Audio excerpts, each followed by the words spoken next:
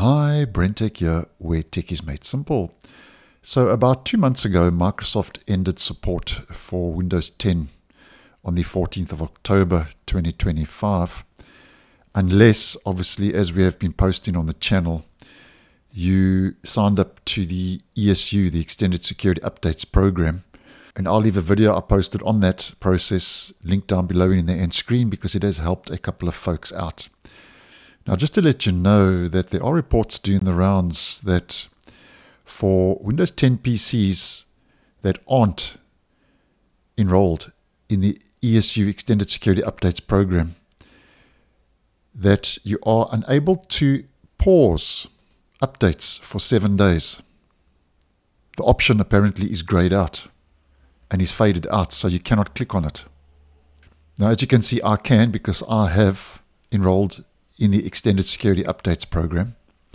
But if you aren't, there are reports saying that this option is faded and grayed out.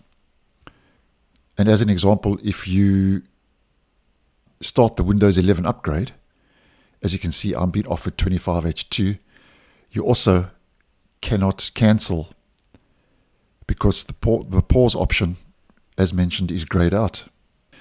Now, prior to this, the option to pause updates became unusable only if you had paused updates several times before, or if you work in an organization which prevented you from pausing updates using a group policy. So that would be managed by IT admins and so on. So if you haven't enrolled in the Windows 10 ESU program, there are reports saying that this option is no more. Now, in true Microsoft fashion, Microsoft hasn't commented. So there could be one or two reasons why this option is grayed out if you are not enrolled in the Extended Security Updates program. Number one, it could just be a bug. Number two, it could be intentional. And number three, Microsoft is wanting to force upgrade Windows 10 machines to Windows 11 if they are not enrolled in the Extended Security Updates program.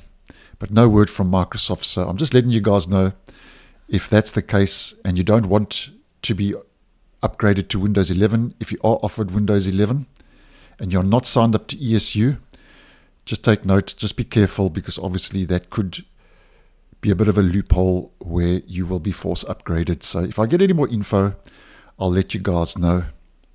Or if Microsoft confirms the issue, obviously I'll keep you guys posted. But let me know down below in the comments if that is happening to you. I'd be interested to hear how wide this issue is globally. So thanks for watching, and I'll see you in the next one.